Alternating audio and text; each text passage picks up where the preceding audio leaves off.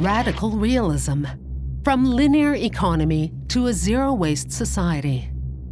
Our current economy relies on the unsustainable exploitation of resources for the creation of quickly consumed products.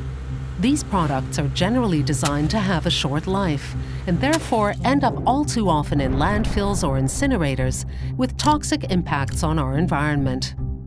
However, waste is not only an issue at the disposal stage.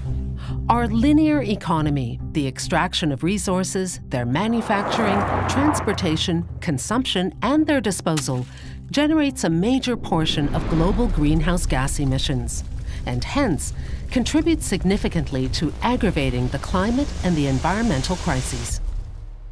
One essential step to fight these multiple crises would be to adopt an economy of circular and zero-waste systems. In such systems, we would produce significantly less, and products would be made from sustainable sources and built to last.